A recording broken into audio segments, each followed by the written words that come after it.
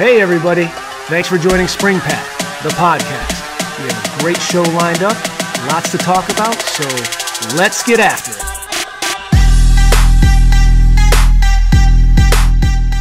Hey everybody, thanks for joining another episode of SpringPath, the podcast. We have a really exciting episode here for you today. We're going to learn about Southern Connecticut State University, and our special guest today joining us from the admissions team, the Director of First Year Admissions, is Nilvio Perez. Nilvio, how's it going? Doing well. Thanks for having me, Mike. Yeah, man, I'm excited. You and I have known each other for a few years now, and it's great to see all the great things you're doing, and now being at Southern, what you're accomplishing there. But to kind of connect you with the listeners and viewers at home, I'm just going to put this out there. How did someone who was on track to go pro baseball end up in this role? Maybe you can enlighten us, because I know you were a pretty good athlete. Yeah, well, I hope no one Googles my name to pull up my batting statistics from college. That will explain why I'm not playing professional baseball right then and there. But most certainly college baseball has helped propel me into the role that I'm in now. So I'm completely grateful for the opportunity to be a student athlete. Yes. Yeah. And I know, just because I know you well enough, I know we were talking a little bit about your history, but your path as you were going through college, it was sports, which drove it pretty much. And then, leveraging a network, which I want to talk about in a minute, because that's very important and it's key for us to get that message out. But, you started with marketing, and then I think you started doing tours, and you kind of fell into admissions, but it ended up being like the dream job for you, right? Yeah, Mike. I mean, I can't be more grateful of the people who've helped me. So when I was in high school, I'm first generation college student, and I'm first generation American. So my parents, when they came here, told me, "You're going to college. We're going to figure out a way to send you to college." But they didn't have the practical experience on what that looked like. So sure. I leaned on my baseball coach. I had an amazing school counselor. I had a couple of teachers, and we had a family friend who became my college application going kind of network. They've helped me fill out all the forms, took me to schools to do visits. They really allowed me to be able to afford it with making sure that I had my applications and my scholarships. So without them, I wouldn't have been able to go to college, or at least, leave home and go play sports. And when I got to college, although I was immature in a lot of ways, I was very appreciative and grateful of what they did. So I expanded.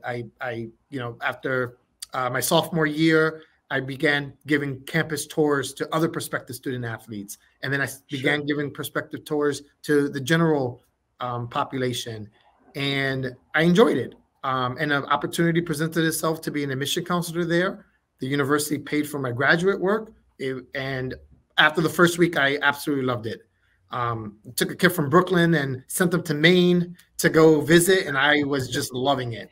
The travel, the ability to help other students in my situation, the ability to kind of be a part of that network on the opposite side. So I took advantage of the network, and now I'm giving back by being a part of the network.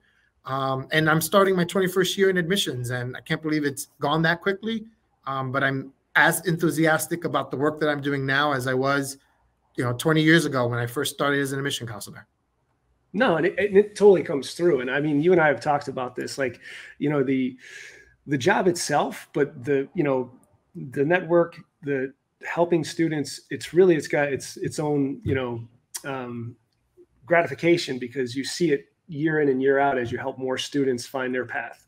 So without a doubt. And one of the best moments you'll ever have is going to a commencement ceremony and watching, that family celebrate all the work, because in many instances it's the family. I don't know, Mike, you have children, and I'm sure you're going to be helping them, in college, through college, and after college, and to be able to celebrate that moment as a family and the accomplishment, there's nothing like it.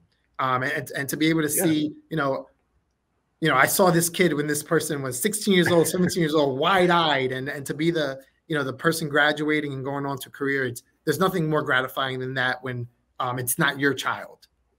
Yeah, no, I can definitely see that. But when it comes to my children, I have a hidden agenda. I need them to take care of me. So that's why when I get older, so they need to go to college and do well. Yes, good point. Good point, Mike. So with that, let's shift gears a little bit. Let's talk about Southern, because there are some unique elements of Southern, and one of the key elements is really campus life and where the campus is located. Let's start in general about like New Haven, Connecticut. Yeah, one of the questions I get most often is, what separates you from other institutions, especially institutions in Connecticut. And our location is such a benefit to our campus community and our students. New Haven, there's a lot of different things you can do, different areas for you to be able to kind of grow, not just as a student or as a person, but professionally and socially as well. So I kind of put them in a couple of different buckets, right? If you're looking at, well, how do I grow professionally? Well, New Haven is a backdrop to so many different types of industries where you can be a part of an internship. You can work at some of these places. You can start networking, as we talked earlier, with some leaders in the greater New Haven area. And that's why it's one of the best college cities in all of New England, with 4 other colleges and universities like Yale and Albertus. You have that network where you can go out and really grow professionally. And that's not just in the business industry. I mean, it's every discipline. You can grow professionally in the arts. You can grow professionally in the tech world. There's most certainly nonprofits, but you can go into some practical, like nursing and education as well. Then you can grow socially. I mean, you could just go out and have some great pizza. You can go out and do the pizza tour, like I'd say, and kind of compare which is your favorite. You can go to the birthplace of the hamburger, right? You can go hang out at Toad's place and watch some great artists kind of come through. You can do a bunch of these different things socially and kind of have some fun. And not just right here in New Haven, but close to the shore. You have some great parks and walking trails. You can do some winter activities. So it's a really great location to kind of get out and do some things as well. And then, of course, you want to grow as a leader. So New Haven has amazing opportunities for students to be able to do that. There's Fortune 500 companies that are close by. There's some of the best nonprofit organizations that started here in New Haven. And then you have some strong political leaders as well. So you can really grow as a leader, grow your communication style, grow how to network with other people. It just has all these types of benefits, especially for someone who's finding their way as a college student. Yeah, no, 100%. I mean, it is. It's like it's this melting pot of, you have businesses, like you said, tech startups to nonprofits. You have these other schools that are just nearby. So it turns it into a college town. Like you're seeing other students that are from other schools, and you can network and hang out. But it also has the heritage, like you said. You have Toad's Place, where like all like major musicians came through on their way up and starting up, and if you go in there, you can see the writings on the wall from like Elton John and like it's really cool. But then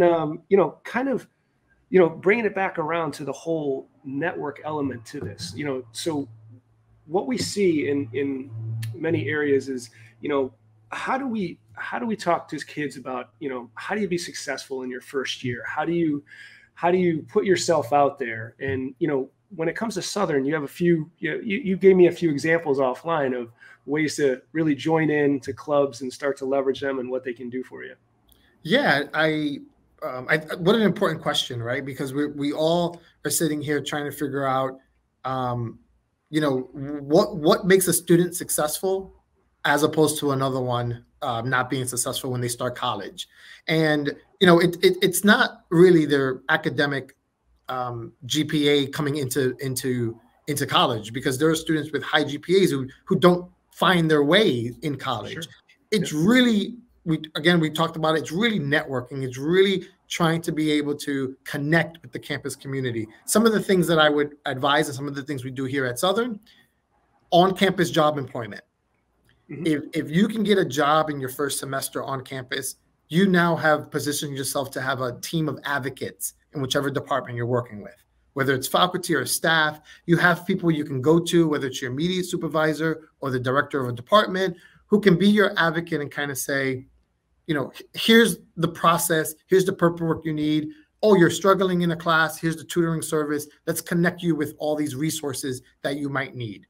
The second aspect, and this is national data, if you live on campus, you're more likely to be retained and graduate in a timely fashion compared to someone who doesn't. So if you're able to live on campus, now you've built a larger network with your roommate, your floor mates, an RA who's a upperclassman who's gone through kind of the process the first year students are going to. You have an RD who's a professional who's in the building. So you have all these other people that you can go to for something as small as, where do I find my book? You know, or which book should I have? To something as serious as, oh my goodness, I do not know how to cite this paper. Where should I go? Right. So you're having a network on the campus community who can really guide you through that first year. And once you're there, statistically speaking, you're going to graduate on time. Yeah, and that's great for parents to hear as well. Yep. And the other thing that I would add to that, because you know those are very practical, but get involved and go to events. Yes. So when I say get involved, try to join a club or organization. You know, here we have over 130 different clubs and organizations that you can join, but join those clubs and organizations because, again, something that you like, something that you're interested in, but they also expand themselves outside of just our college campus. So you can join a sorority, fraternity, and they're out in the community reading to elementary students, working with Habitat for Humanity and building homes.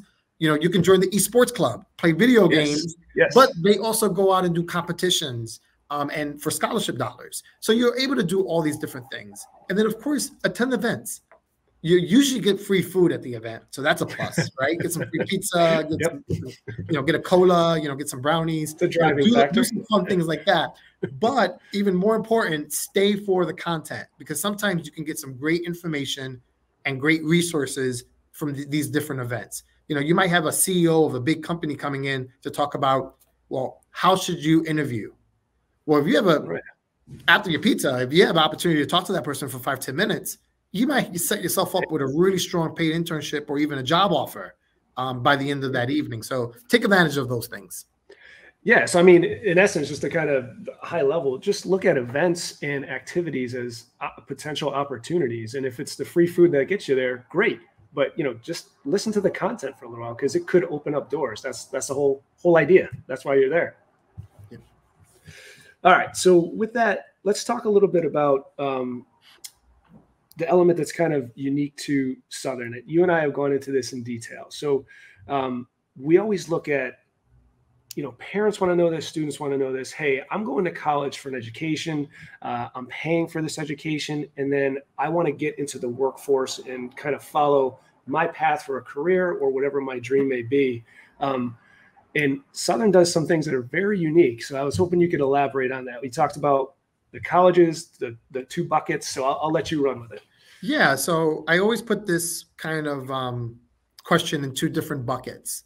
The first bucket is for that student that knows what they want to do. Some of them know since they were 5 what I'm going to be as a career, and others have kind of found their way as they got closer to senior year of high school. But we have 4 colleges here: arts and sciences, business, health and human services, and education. And all of those colleges are set up for students to be able to do internships. We have internship coordinators who are helping our students find those internships. So students shouldn't feel as if they are going to be pressured to do everything on their own. We have professional staff and faculty here who are really guiding that process. Some of those internships are actually built into the curricula because, in addition to the degree, some of these majors require students to sit for a license or a certification exam. Sure. And in order to do that, you need to have some kind of practical training prior to that. So we have a really good setup for students who are in those colleges. But we also have another bucket, and those are the exploring or undecided bucket. We have a lot of students now who are applying undecided because either they're unsure what they want to do or they have multiple interests. So one of the really great things that we have here is an exploring program and an exploring advising model, which really allows our students to not feel the pressure of having to be in a major, because they can be in this program and not delay their graduation, year. So you can do this for a year and still graduate in 4 years. And I think that sometimes is a little bit scary when students or even parents are hearing, wait, you're going undeclared? How much longer is this going to take you to graduate? Our model is set up where you can do this for a year and still graduate in 4 years. And the great thing about the exploring option is that we have a first-year experience team here who's meeting with our students. We have specific classes for our students to be able to meet where they're, again, kind of finding their ways. And then we have opportunities for students to set up internships as well, even as freshmen, so they can go out and really solidify the careers that they want to do. Yeah, I mean, and when we were talking, that's pretty amazing, and it's kind of unique that a student can come in, they can sit down with the exploring team, I'll call it, but part of that team is looking at internships early on, like you said. Hey, someone comes in and says, I want to be a graphic designer or I want to code gaming. You can actually find them an internship to say, hey, why don't you go spend 5 hours a week, see how it really works working at this company. We'll set you up. And then when you come back, tell us, is this what you want to do? And we'll set you on the track to get there. Exactly. Yep. So because many times what I think we've taken from our data, students say, I want to do this career, but they're not sure how to get there. What's the appropriate major? What's the appropriate classes? What skill sets do I need? So to be able to introduce this at a much earlier stage in their college degree life cycle has really helped two things. Make sure students aren't changing their majors 3, 4, or 5 times, and then making sure that they can stay in that 4-year graduation rate. So those are the things that we're doing to really help our students solidify the program that they want and the major that they're enrolling in. Yeah, and I'll share a personal story on that front. I have one of my daughters really wants to be a vet, and we were on a farm this past summer, and we saw a baby goat being born for the first time, and the sight of it, she was just like, I don't know, Dad. Maybe I just want to help dogs or something. It was, small animals, right? Yeah. Maybe I'll start a shelter. I don't know. I'm not sure if vet is for me, but no, she's coming back around again. But it's exactly that. When you say, hey, this looks really cool, it sounds really cool, let me get in it and see what happens, and then you're like, maybe this isn't for me. Let's regroup. But that's the kind of stuff that's unique for your program and what you're providing. So, hats off to you. I think it's great.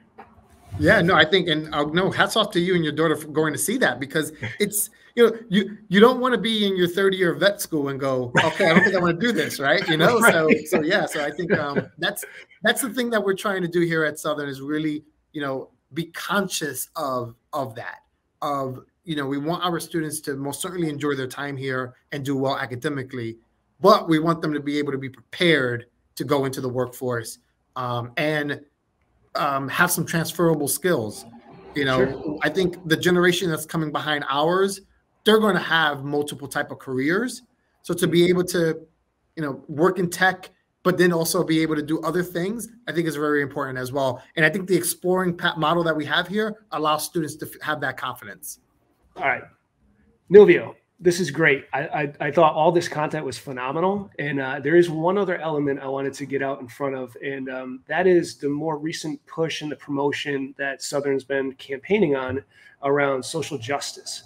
And I know it's something that some schools are doing, but I would like to know what it means to you and what the push is for. Yeah. So great question, Mike. So so we're striving to have be a social justice institution, and I think many people hear that and they're not sure what it means.